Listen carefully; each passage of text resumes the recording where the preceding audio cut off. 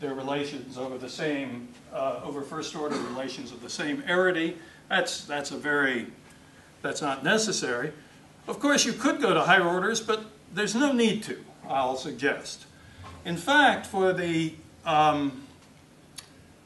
first order relations, we really just need arities 0, 1, 2, and 3 to get an awful lot of natural language interpretation. And for the second order relations, we just need unary and binary relations over unary first order relations. So there isn't actually a large explosion here. What is useful, though, is to supplement the combinatorial operations that we had before with a couple of additional ones.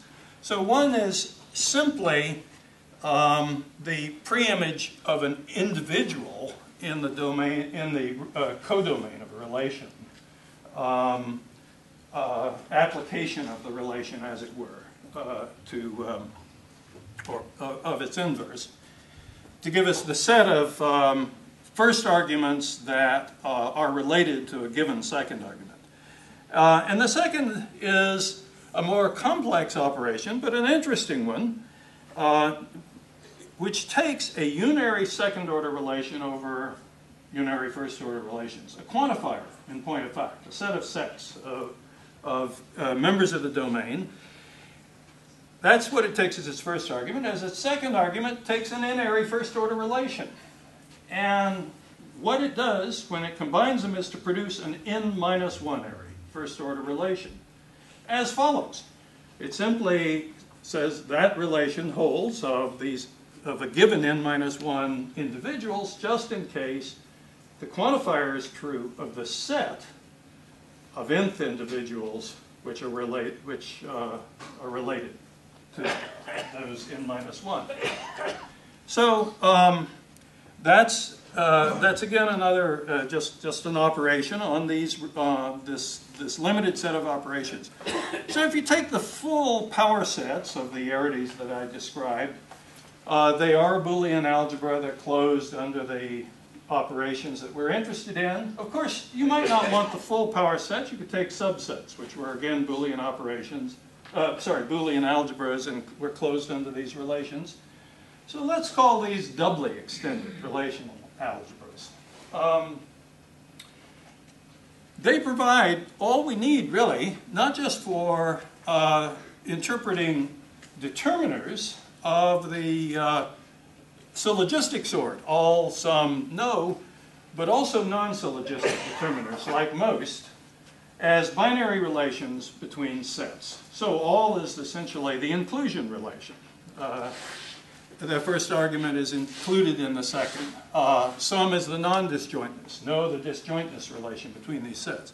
Most is a slightly more complicated relation that compares the cardinality of the intersection with the relative difference of the sets. Nouns, like freshmen, juniors, are interpreted, as you might expect, as simply sets of entities. What about verbs of various kinds? Well, intransitive verbs, like stood, would be interpreted as unary relations. Transitive verbs, like, say, date, as binary relations. And ditransitive verbs, like, let's say, gave, as ternary relations. So we have adequate denotations for the various lexical items. How about the semantic rules? Well, here's where those new combinatorial rules that I described enter the picture. So a noun phrase, a generalized quantifier, if you like, a second-order concept, as Frege called it, a set of subsets of the domain, simply takes the binary relation between subsets that the determiner meant, inverts it because we usually think of its first argument as being the one that the noun fills, and then uses the noun's denotation as its second argument, fixes that, giving us the set of sets that are related to the noun denotation.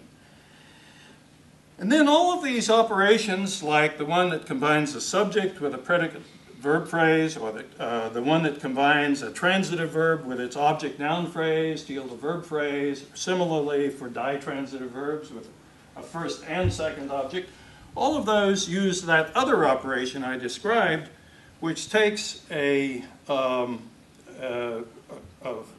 quantifier, a noun phrase interpretation, and an in-array relation, and produces an n-1 array relation in this uniform way that I described.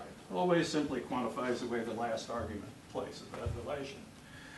So when you combine two noun phrases with a ditransitive verb, you get a unary relation. One noun phrase with a transitive verb, you get a unary relation.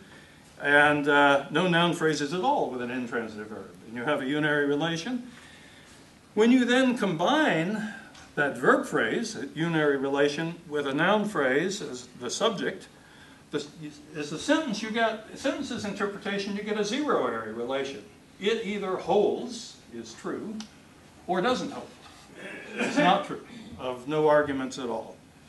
So that's the basic idea, and what you get then for these sort of familiar syntactic trees that for which there's good syntactic evidence, semantic interpretation trees whose pieces are put together algebraically in the fashion that these rules describe. So I think you can see there's a fairly simple uniform structure to composing those interpretations. Summing up, since John Perry is kicking me in the shins, if you extend these relational algebras slightly further, you can actually have an algebraic semantics of natural languages, which is a good thing.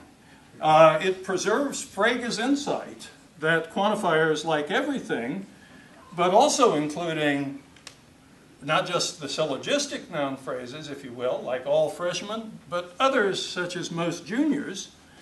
These are all second-order concepts.